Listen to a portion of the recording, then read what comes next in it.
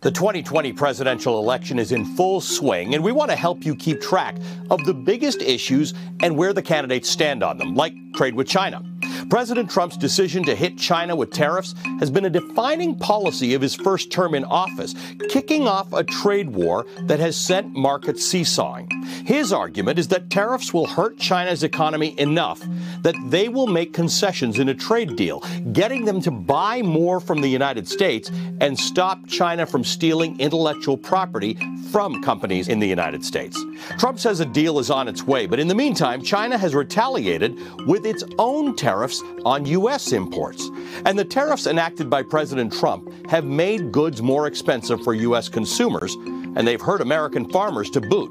As of now, President Trump seems to be inching toward a deal. So how are the Democratic candidates responding?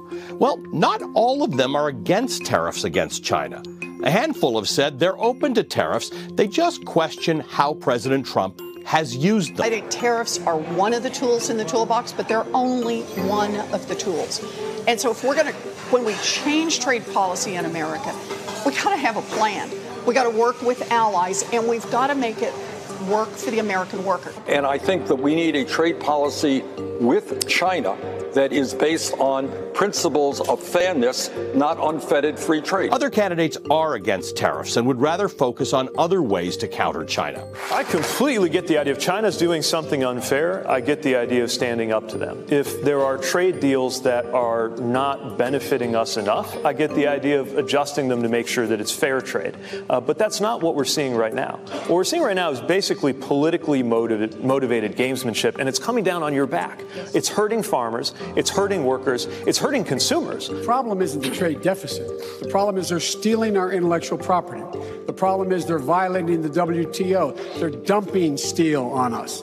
That's a different issue than whether or not they're dumping agricultural products on us.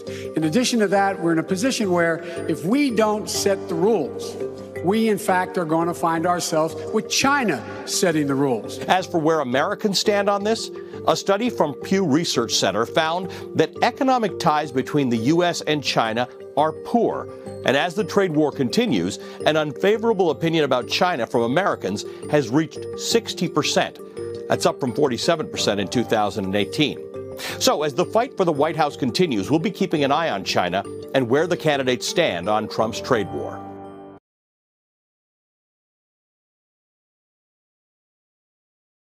Hey, NBC News viewers, thanks for checking out our YouTube channel. Subscribe by clicking on that button down here and click on any of the videos over here to watch the latest interviews, show highlights, and digital exclusives. Thanks for watching.